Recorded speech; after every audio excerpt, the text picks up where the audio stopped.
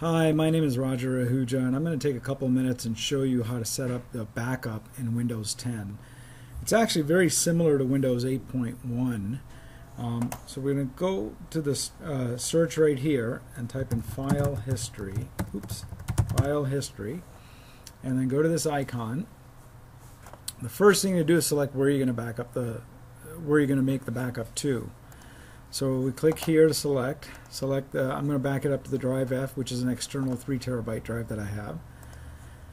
And then now this tells you what it's going to back up automatically. Your libraries, which if you're not familiar with, your libraries are your documents, downloads, music, pictures, videos, as well as your desktop contacts and favorites. That's what it's going to back up. So just those folders only.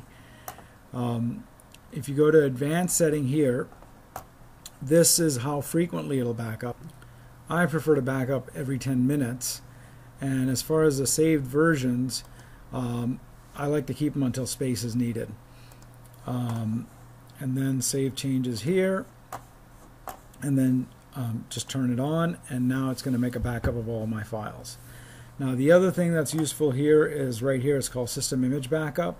If you click on that, it will ask you where you want to back up to, and as soon as it finds the hard drive there, I'm going to select that and then hit next, and then I'm going to add my D drive to it.